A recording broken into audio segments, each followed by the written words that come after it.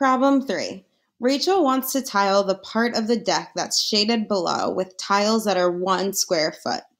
So I see that this is her deck and she wants to put tiles on this shaded part. Our question says, how many tiles will Rachel use to cover the area of the shaded rectangle? So I need to get a better look at this, so I'm going to zoom in a little bit just so I can see what's going on, because I need to figure out what the area is, because that's the only part I want to color in. So this is an example where counting squares is not the best strategy because I cannot see squares because this figure is shaded in.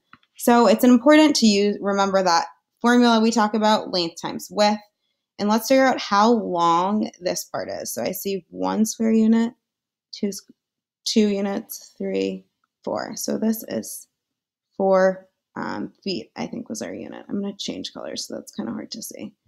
This part is 4. Just 4. Okay, now let's look here.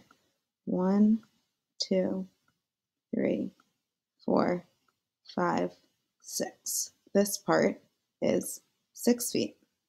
So to figure out how much is inside here, what's the area of the shaded part, I'm going to multiply my length times my width. So 4 times 6 equals what? Take a minute to quiet solve.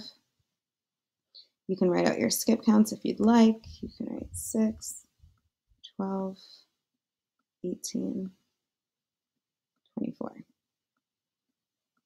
So this is 4 groups of 6. And I know my final answer is 24, but again, I know I'm not completely done yet because it says, the question is asking us, oh no, it looks crazy.